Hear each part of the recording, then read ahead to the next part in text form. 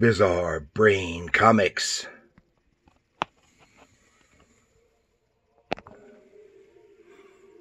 Hello, my comic book friends, and welcome to Bizarre Brain Comics. I am Gary, your host.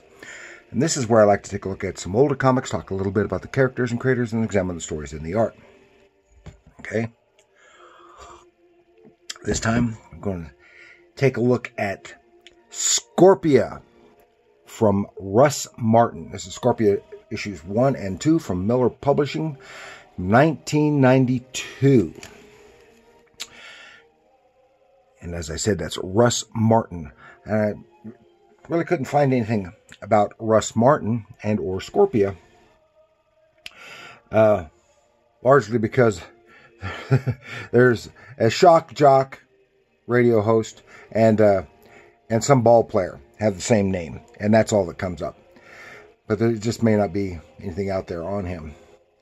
I did find some other comics drawn by him, if it's the same Russ Martin. Ashaman. And Miller, this is Miller Publishing Company, did worked for just a few years, and they published stuff like this and others, stuff that could be considered outlaw comics or power comics. If you happen to watch Power Comics YouTube channel, you at least be familiar with the publisher. And as I show you here on the back, has some of the others, and among them, it's Scorpia and Trial Run, and among them is Jontar. So if you, and they say that basically that Jontar is the epitome of the Power comics, and has recently been republished the entire run of the Jontar stories.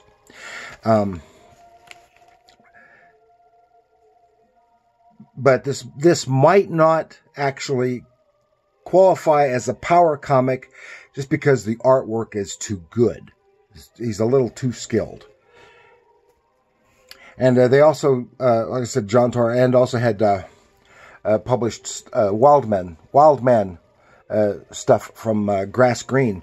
And in 2 issues of their Trial Runs title, which is just an anthology title, I had 3 stories published myself back then.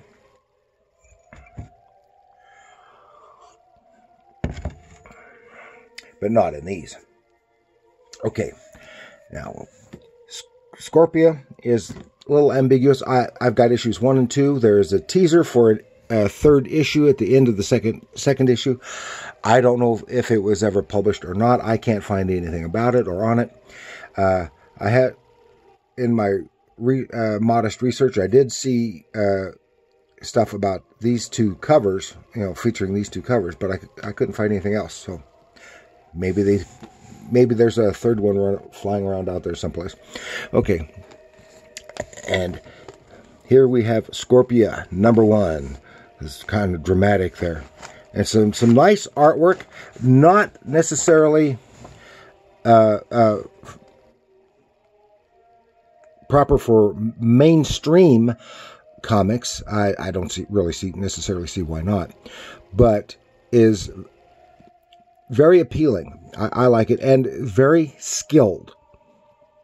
Here, this is a 12 panel first page. Is following this kitty cat, because the notion of a kitty cat comes back. Scorpia, right in the middle of some action going on, and Scorpia appears to be some kind of good gang leader. Almost a vigilante in her own right, helping people in a poor neighborhood of whatever city this happens to be. And she's been taking out some thugs here, and then approached by this man who goes by the Moth. Has this mask on, and gives her a little doohickey because involving something from some devilish cult going on in the neighborhood, and to help her help people out, I guess. She goes to the Blue Bottle Lounge, and you can see the really nice, and it's a nice skilled artwork. The artwork really reminds me of, I think he had a strong stylistic influence from the work of Spain Rodriguez, the underground artist, and even to the way he gets so much detail and stuff crammed into some of the panels, background and stuff. And I think it's very good. She goes there, tries to get information on the cult from. This is where she works out of, basically, and I guess she has a room in there too. Anyway, while she's talking with her friends, this guy in a wheelchair by the name of Baron Kulak comes and talks to her a little bit, and got his Dr. Bane with him, and he is and Kulak is a well-known really rich guy, and he tries to put her off of the cult that she's interested in. So, and then they leave. And now here, I wanted to show you. I have to bring this down here. This panel right here. I mean, that's just such a lovely face. And you see that particular face all over for her, and equally skilled on like some of these other faces here. But that face there really reminds me of some Golden Age Wonder Woman drawings. From the 40s. So that may have been an influence. I don't know. And even if it is, that's not a bad thing. Some lovely art. It has a little side story about one of the side characters, which is immaterial, involving some aliens and interdimensional stuff. Then some nutcase goes around blasting up the neighborhood, never hits anybody, but just shoots in the air, just property damage. And here we see the Moth with his girl, even in his underwear, he's still got the mask on. And then that Baron Kulak's wife shows up to see Scorpia, and she wants help because she thinks the Baron Dr. Bane has a bad influence on her, having some bad influence on her husband, who has completely changed since he started seeing him more. So they go down to where this is, and it turns out this is all related to the cult. Her husband's wired up to some gizmo, and then we see the girls, the wife and Scorpia herself, confronted by a panther, and the panther can talk. Not only can it talk, it's got the mind of Baron Kulak. This is also weird. She goes on, continues on, and then finds the cult in this subterranean cavern that seems bigger on the inside than on the outside. That's all I'll say for that. And there's the cat, Baron Kulak as the cat,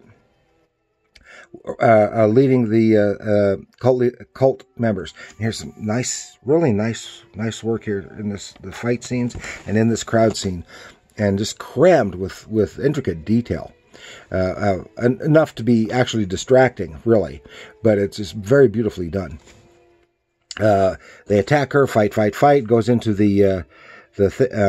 into the temple, and she, even though she's severely injured, she follows the cat, and then whoop, they're zipped through some kind of wormhole thing, and she turns up some interdimensional beings, heal her and give her some powers because they can't function here, and because there's some of their people have crossed over, and conditions in our universe is detrimental to them, and they go mad.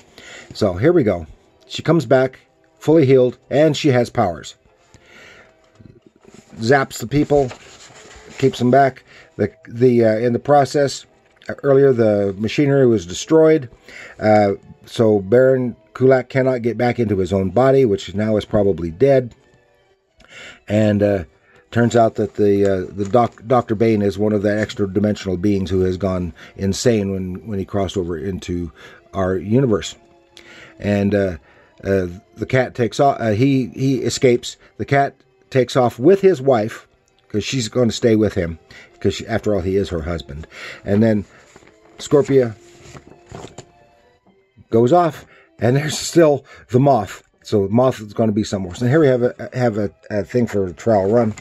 And then in issue 2, I'm not going to go into the story, but the same quality artwork. It's completely different storyline, but traces come back like the cat. His wife got him a whole stack of hamburgers. The panther, and then the geeks got these weird, goofy alien people crashing down on Earth. Scorpia is having some dreams. She's not the use of the powers that she was given really drains her, and they got some weird and extra-dimensional things happening to her.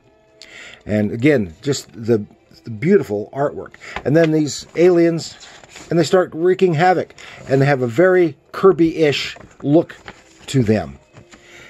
Like strong Kirby influence in that. And in the process, something happens to another person, side person, who's very nicely drawn, who is not directly associated with Scorpia. And there's these geeks are goofy, and they're intentionally crashing themselves. Well, in the process, the thing causes this guy on a motorcycle to become Motorcycle, the first psychopath. And he is the revenge of the motorcycle, and that's where that ends. Supposed to leading into a third issue. I'd like to see a third issue. I like it. I enjoy reading it. I wouldn't mind seeing more. I wouldn't go for a monthly title, but a few of them. And I really like this drawing here for the ad for a new trial run, which I don't think I've seen before. And so that is all I've got for you this time. It's a lot of fun, very very much outlaw type comics. I like the stuff. I had a hard time finding these. I've had them for decades, and I had this stuff squirreled away, and I couldn't find them, and then I found them by accident. So that's all I've got for you. Please like, share, and subscribe, and let me know what you think in the comments below. Do you like this Scorpia? Or does it sound interesting to you? Have you ever read these? Because these were not, I had to order these. They were not distributed. None of these books were distributed in my general area. I had to respond to a classified ad in some comic publication. I've forgotten what it was. And well, let me know what you think. If you're a fan of Spain Rodriguez, do you see the Spain influence in here the way I do? Let me know what you think in the comments below. And remember, comics are art.